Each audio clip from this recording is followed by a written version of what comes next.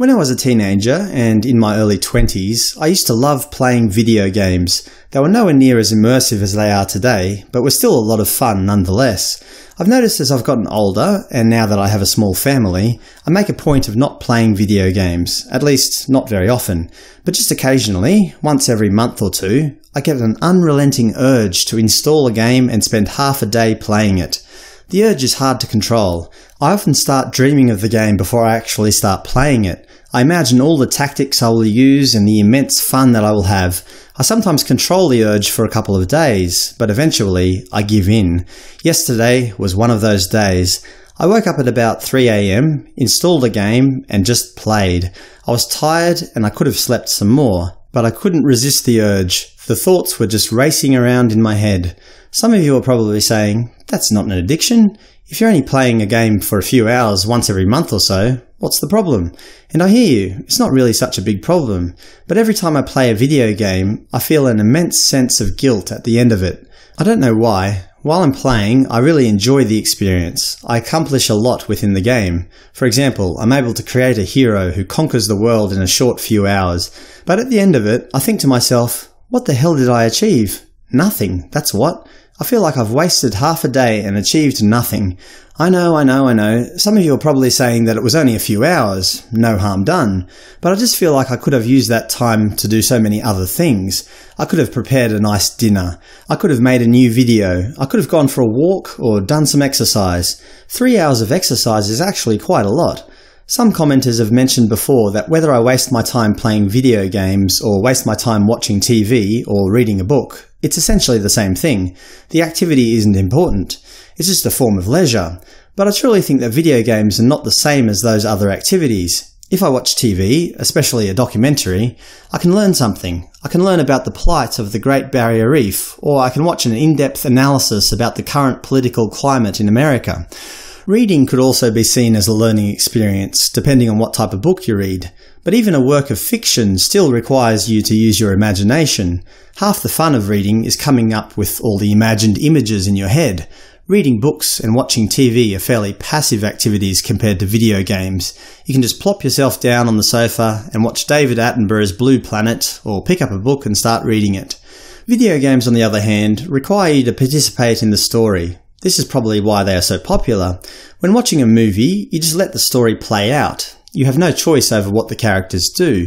But a video game is a fully interactive story that clearly has addictive qualities. When I play a video game, I get a rush. I feel a sense of joy when I reach the next level. I feel successful when I finish a mission or complete a map. And that's probably the reason why so many people play them. In a video game, after just a short amount of gameplay, you can increase your strength or your dexterity. You can win a war. You can become the leader of a nation or the mayor of a city. But in real life, progress takes forever.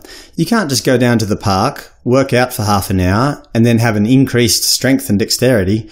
It takes time to become strong or to become fit. Weeks or months of hard work. If I want to become a scientist, I have to go to university for 3 years or more. In a video game, I can literally do all of these things within hours or even minutes. Progress is artificially sped up in the virtual world, and that is addictive. Some people I know are video game players. In the real world, they're just normal people. But in the virtual world, they're somebody special. They're the F1 driver who's got the fastest lap time. They're the half-orc champion who saved the realm from the evil invaders. They're important in their gaming circles. They're somebody. In real life, they're just a factory worker or a sales assistant. Video games make them feel special. For me, however, I like playing video games, but don't feel good about it afterwards. I rationalise that the in-game accomplishments are just a way to make me keep playing. They're just fictional. They don't make me a better person in real life. The video game designers have intentionally done this. They know that constantly rewarding people in-game make them keep playing. It is an addiction for many people and has been formally recognised as such by the World Health Organization.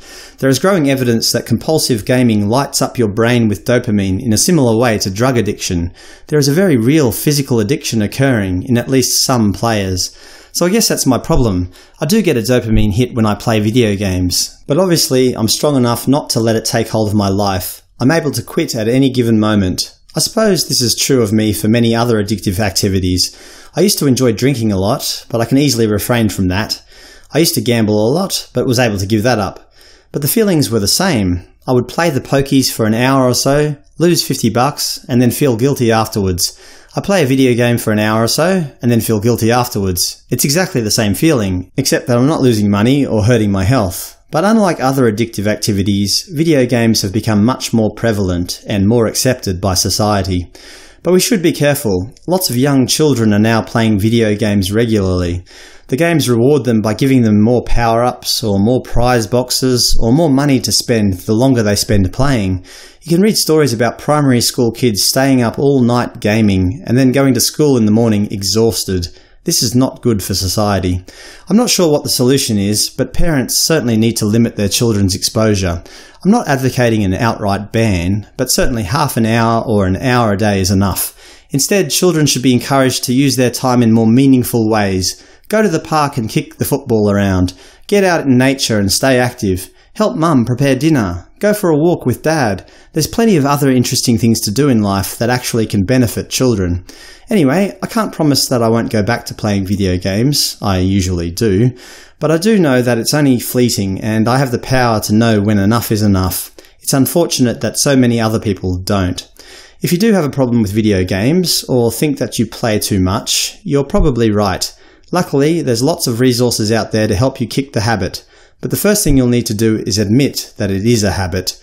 It's no different from gambling. It's no different from smoking. It's just that you're not necessarily wasting your money or your health doing it. But certainly, you are wasting your time. Good luck.